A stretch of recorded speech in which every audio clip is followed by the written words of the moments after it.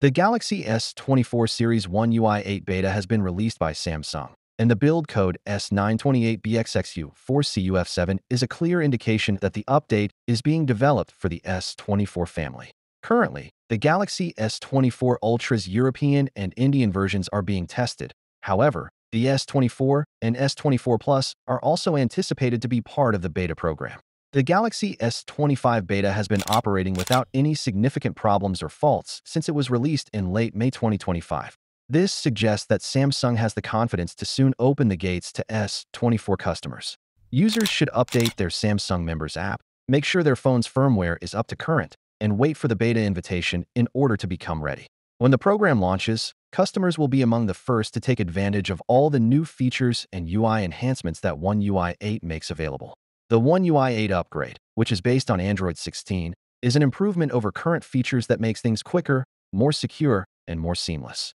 The Galaxy Z Flip 7 and Z Fold 7 will be the first devices to use the stable One UI 8 version, allowing early users to experience the new features before the public release. Samsung's well-liked Galaxy S series will follow, and the Galaxy A phones will probably get some updates. Better security features, increased productivity, better DeX and internet from Samsung, more useful calendar and reminder applications, and Samsung Health capabilities for fitness enthusiasts are all included in the upgrade. Additionally, improvements are being made to accessibility, privacy features, encrypted folders, and camera gestures.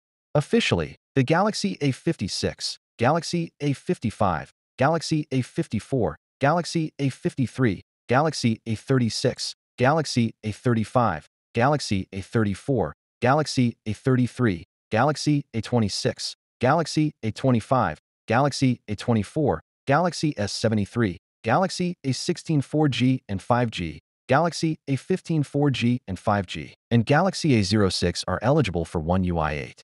The One UI 8 update will not be installed on your phone if it is not on this list. Upgrades may be in order if you want to take advantage of the newest features. Finally, what are your thoughts about it?